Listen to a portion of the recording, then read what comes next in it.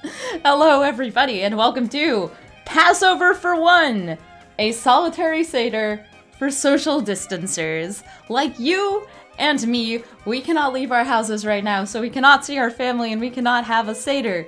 So I am throwing a Seder for you and for me on the computer, using technology. This is not a serious Seder. If you are a very orthodox individual, you will probably think that what I am doing is blasphemous, but it's going to be fun, and I'm going to be telling the story of Passover for all to enjoy, and I have all of my goods in front of me.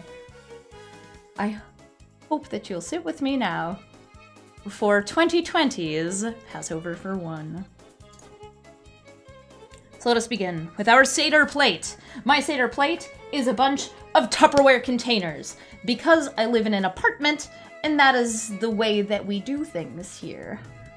On your Seder plate, you must have, of course, the lamb, the roset, the horseradish, the bitter herb, the good herb, the good green stuff, and egg. Very good egg. On the side of your plate, you will also need some delicious salt water. I have some in a Harvard University mug here, so you can know that these are the tears of a college student who's taking all their classes online despite paying full price for their tuition.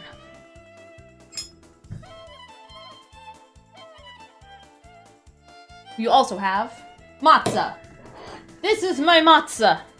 It's like bread, but bad. I got some sugar skulls on there. And on my sheet of matzah, I have 3. I have 1, 2, 3, and 1 is in a plastic bag because it's gonna be used for something later. And also, you need very important adult juice. So this is my wine. Do not use Manischewitz, please.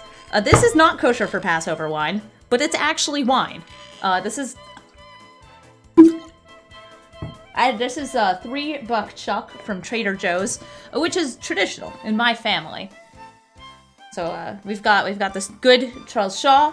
I will be having 4 glasses for myself, and there will also be a glass for Elijah. So we've got Elijah's cup here. This is the more spill-proof mug.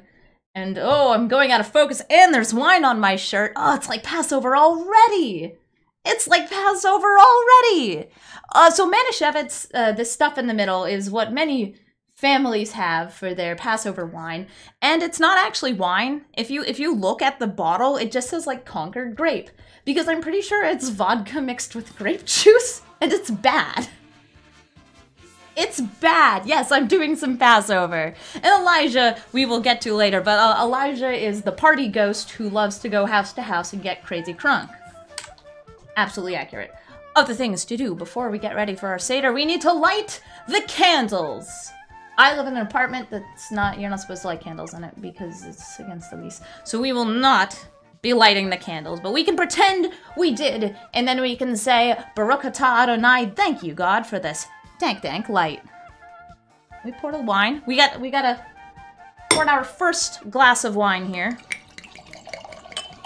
And say, yo, God, thank you for this wine. It's hella fine. I'm gonna drink the wine. Gotta drink the wine. Yeah, we got that beret for Hagafen. Gotta have the wine, though. It's very important.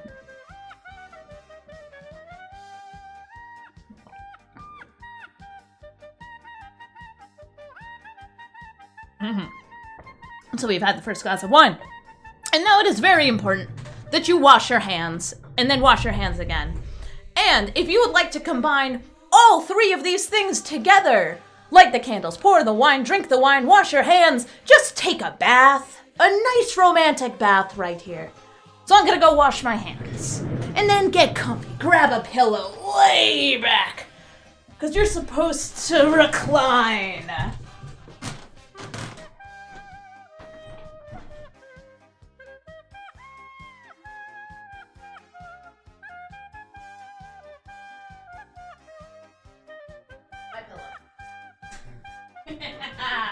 I have stolen a pillow from the sofa.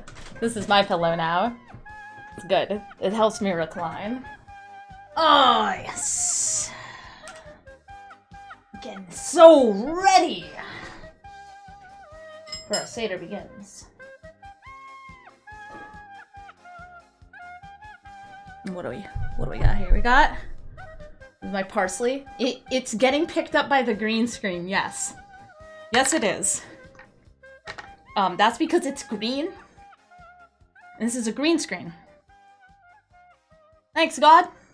This green stuff is pretty good. Dip it into some salt water. These are my college student tears. By the way, yes, you can use any form of salt water, but please do not use Gamer Girl bath water for this. It's a bad idea. Like, I'm just telling you now, please don't do it. Please don't do it. I eat that. And these are the tears. That is what the green stuff dipped in the salt water represents.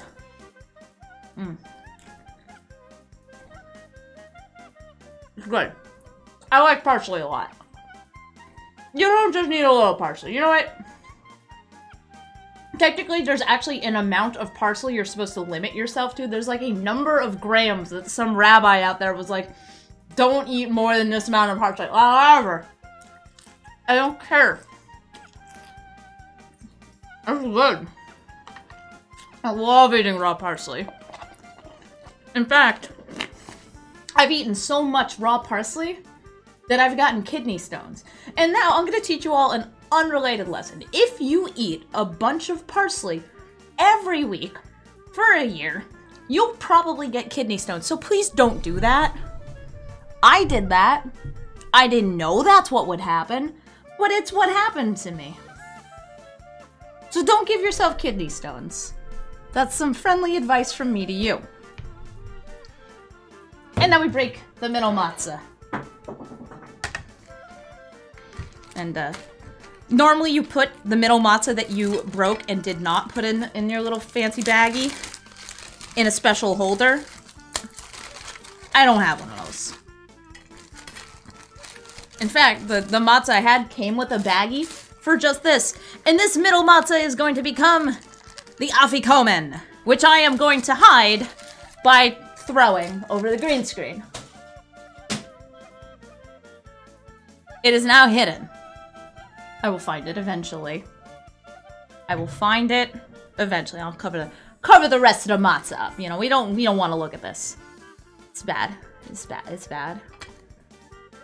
How do you avoid kidney stones? Drink a lot of water, exercise, and don't eat too much high oxalate foods.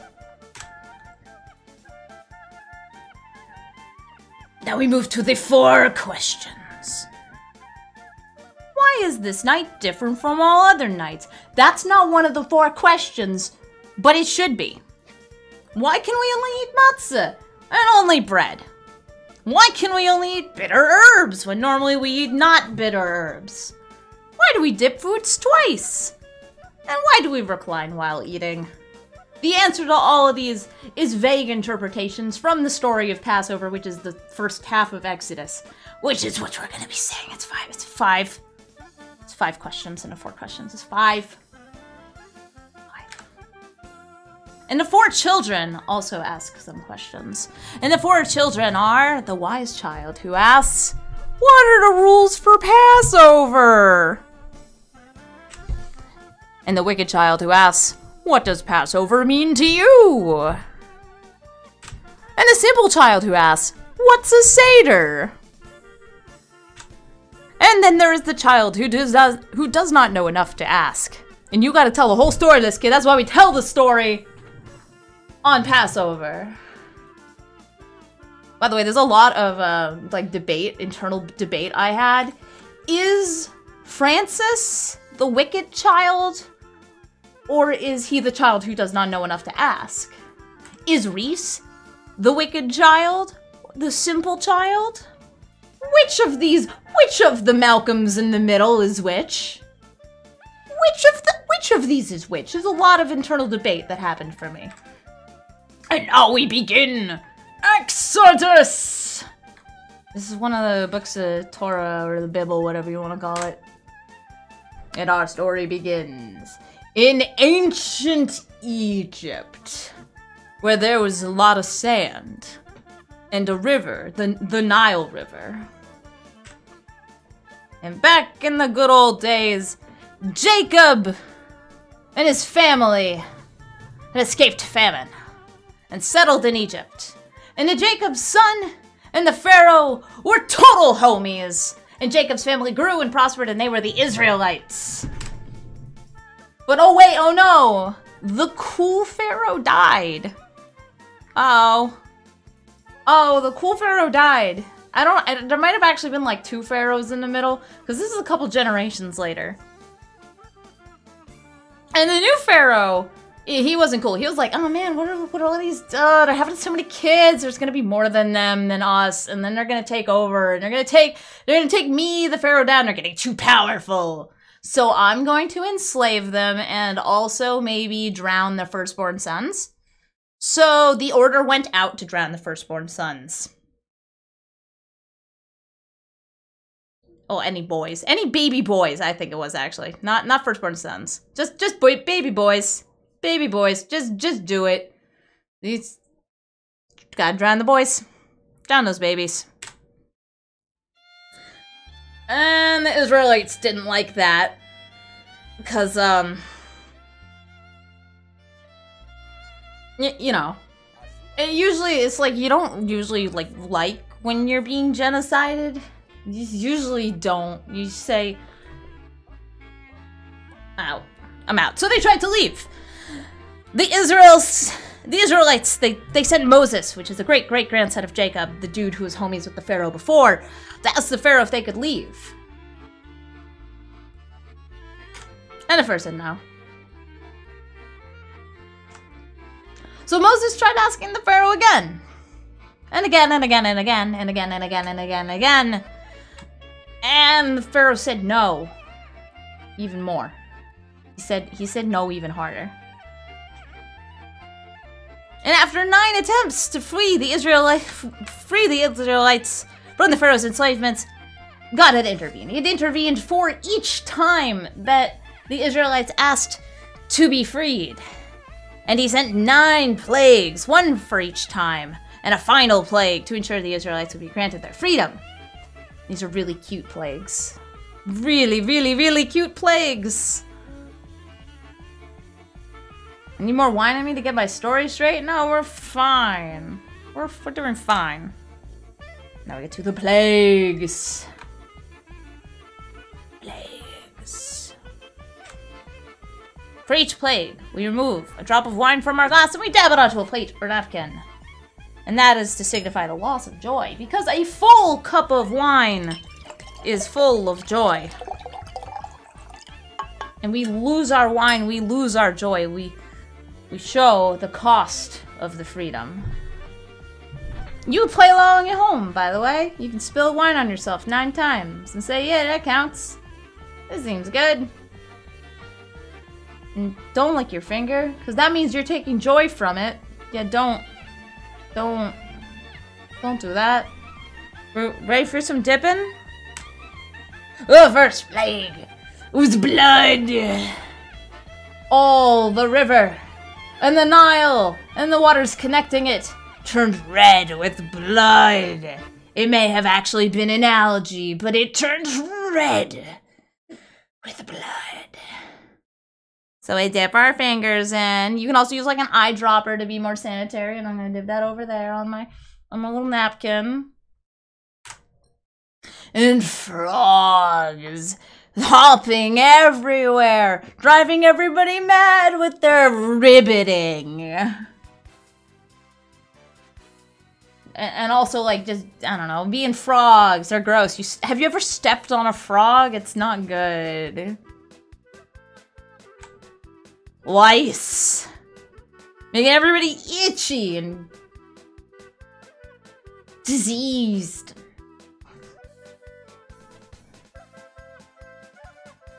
That's lice. But it's all the lice. So much lice. You know, ancient Egypt had a huge lice problem. That's why they would shave their heads and wear the fancy little headdresses and wigs, according to the Sawbones podcast. I believe they told me that. We're also wild beasts. Rampaging. It's just like Madagascar. Just like that. And if that wasn't enough, all the livestock got sick. There was pestilence of livestock, which means, like, their animals died. Their goats died, their cows died, they got sick, they got grody, they got mange, it was nasty. It was real gross. And then boils! Blisters! Pus! Grossness! It's like their skin got bad. Maybe it was just bad acne, they had too much pizza. So much pizza that their skin broke out, but it was boils! It's from the lice, maybe. And then hail, which I apparently forgot in the original slideshow, but somebody pointed out that I forgot one of the plagues. Thank you.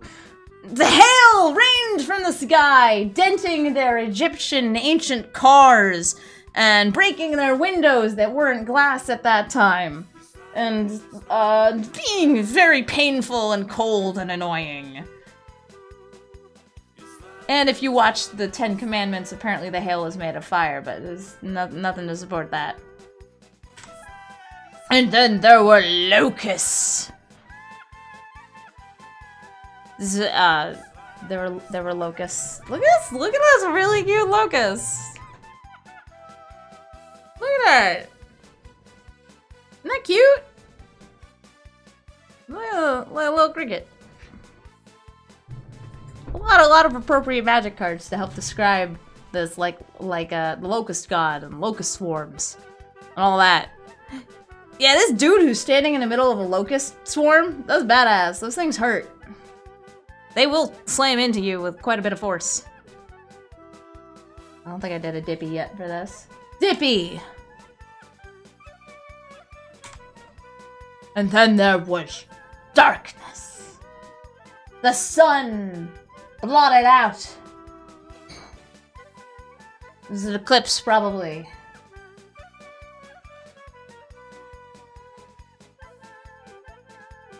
It's dark. You know, it's hard to do things when it's dark. I would be scared too if things were suddenly dark. But sometimes it's just dark outside. And the Egyptians have to realize that this is a bad thing. And the final plague was the death of the firstborn son. God had instructed all of the Israelites to paint their doors with lamb's blood. That is the sacrifice. We have the lamb shank on our plate for this as well. You paint your door with lamb's blood, so the angel of death would pass you by, and anybody who did not would have their firstborn son die. And by the way, the firstborn son, that's like the heir of your family. That's like the most important boy.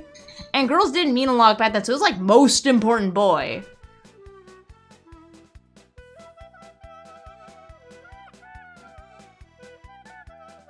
So it was mostly the Israelites and like their homies. They were like, hey,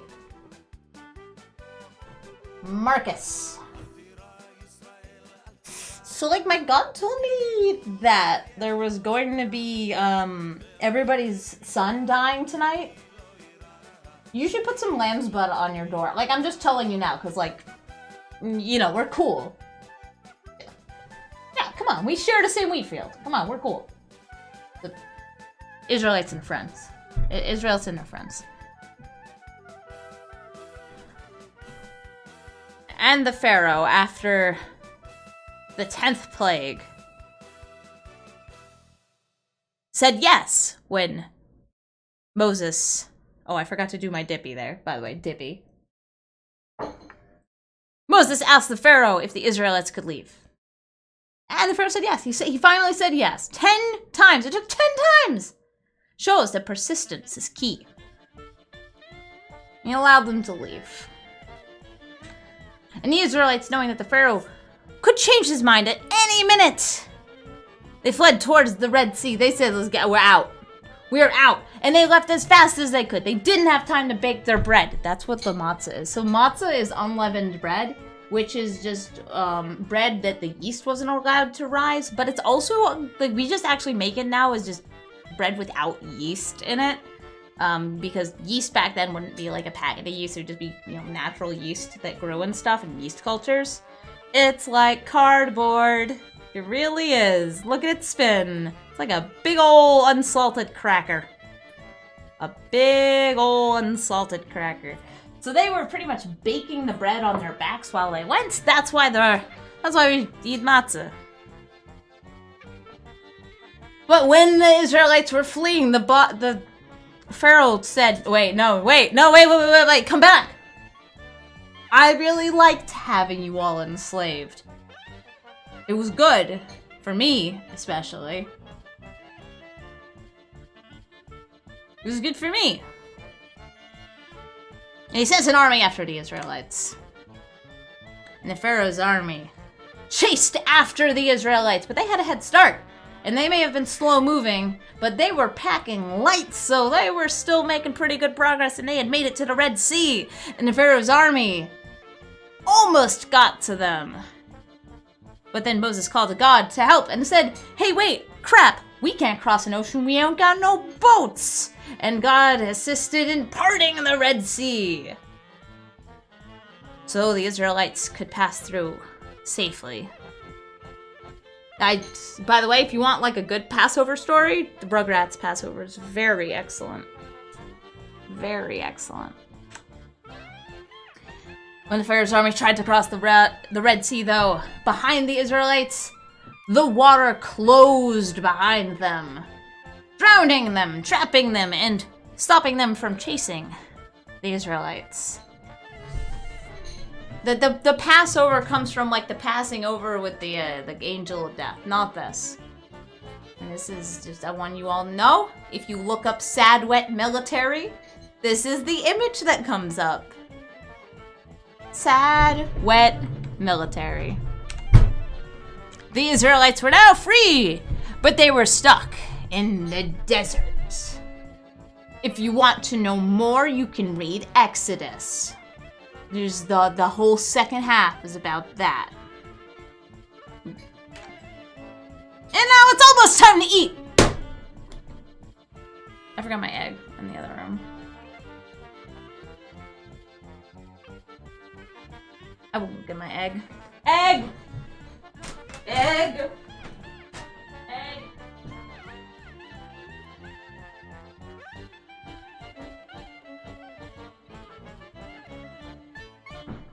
Egg!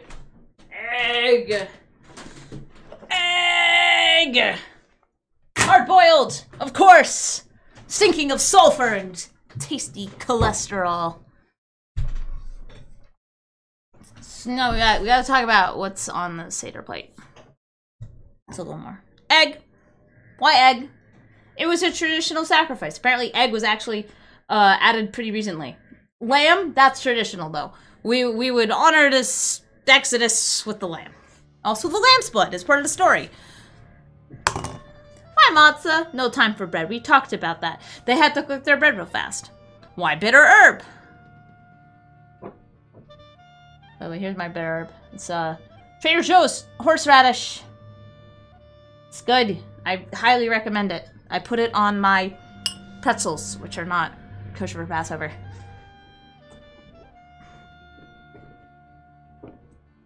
Gotta put that spoon in there. It's because life was bitter. It was sad. They were slaves. Pretty much every holiday that the Jews celebrate is the celebration of, hey, we were in a really bad situation and now we're in a slightly less bad situation. So we're still celebrating sadness. And why haroset? Haroset, I did not show yet, is this tasty apple stuff. So this is supposed to be like the brick and mortar. It is oftentimes made with either apple, pears, raisins, dried fruit, nuts. A lot of people use walnuts. I used pecans because it's what I had. They're pretty much the same. It's really good. Some wine. Pumpkin pie seasoning. Really tasty. I know I'm not supposed to eat yet, but like, it's right here. Right here. It's got nuts. So, you know, them old school Jews were building the, building stuff for the Egyptians when they were slaves. So that's that brick and mortar right there. So good. And now we gotta get ready. So I have my wine glass number 2 here, and we say,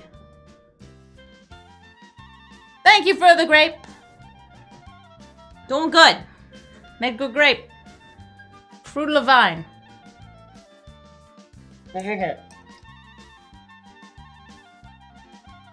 Oh, it's good. It's good $3 wine. CHAG SEMEACH, yes.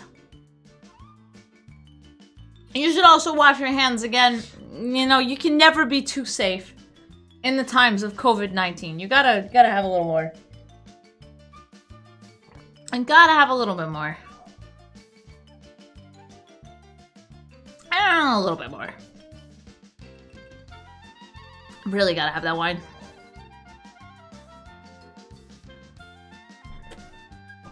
Oh. It's good. And food! Now it's time for food! We must bless the matzah. Thank you, God, for the bread and the wheat that made the bread. It's real good. Except it's a lot better when it's not matzah. You did the whole wheat thing. It's good. And bitter herb. Thanks for the veggies. I mean, this is like one of the ones that not a lot of people like, but I mean, I eat a lot of this. This is horseradish. It's good. It's really good. And now we make a sandwich. So I'm gonna grab some of that matzah. And what am I reclining? I'm reclining. So we get our matzah, get our huge amount of horseradish because it's a challenge. It's not supposed to be a challenge, but it is a challenge. And then I'm gonna dip it in the haroset, and I'm gonna dip it twice because that's what you're supposed to do. It really doesn't do anything to dip it. It doesn't dip it. The borrow story? Whoa, there's a bad translation of Exodus? I'd believe it. I don't even know what that is.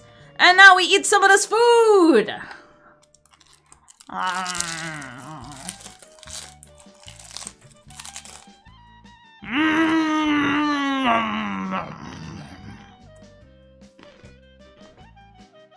Some good shit. That's the good shit.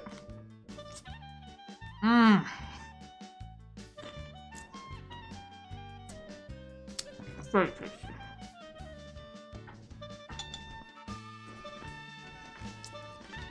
Wash it down, you're right. I like to.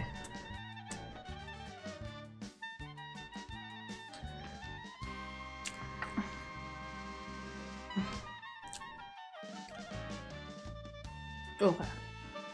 Just about good.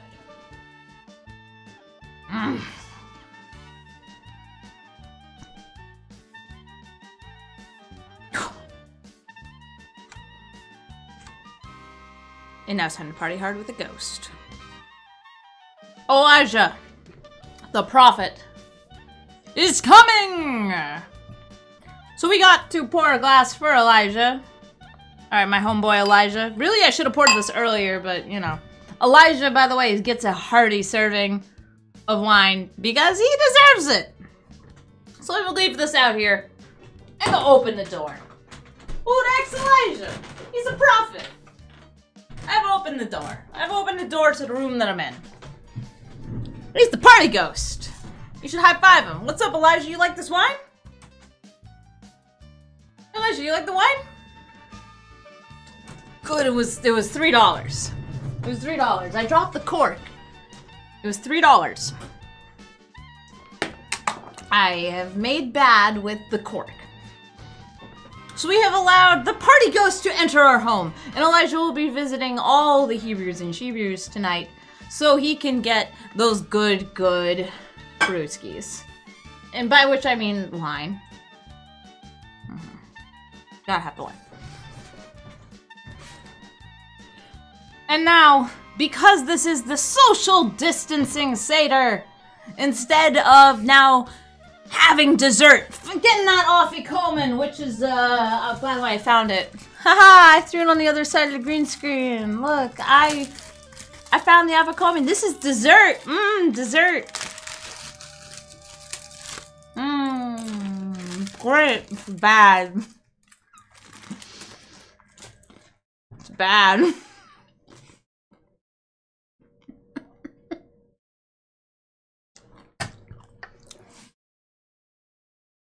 Normally now this is when you're drunk, start hanging out with Elijah. But oh my god, I got 5 bits for the afikomen, thank you. For finding the afikomen. But I'm alone. Yeah, I mean my boyfriend's in the other room, but I'm alone. What am I supposed to do? The answer to what you're supposed to do is fall asleep on the sofa. For me, that just means CHAG SEMEACH. Happy Passover, homies. It was great. That's the story of Passover.